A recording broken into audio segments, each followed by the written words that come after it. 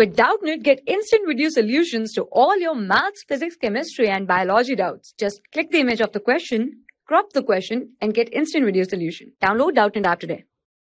Hello everyone, let's take a look at the question, and the question says that the simplest measure of species diversity is, okay, so the simplest measure of species diversity is the species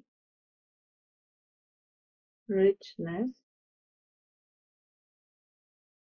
Okay, now species richness, it is the simplest of the all indices available. Okay, so the correct answer over here is species richness. Now let's take a look at the other options as well. The second option is species evenness.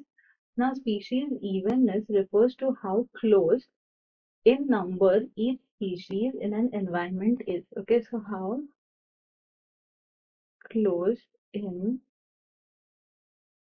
number each species of the environment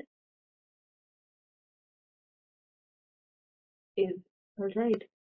The next option is endemism. Endemism refers to the state of a species being native to a certain area. Okay, so when a species is native to a certain area.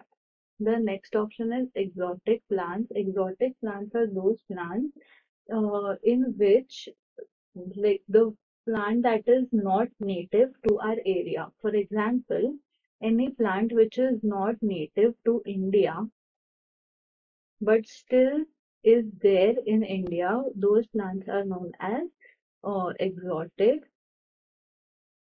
plant. So the correct option is species richness. Thank you. For class 6 to 12, IIT JEE and NEET level. Trusted by more than 5 crore students. Download Doubtnut app today.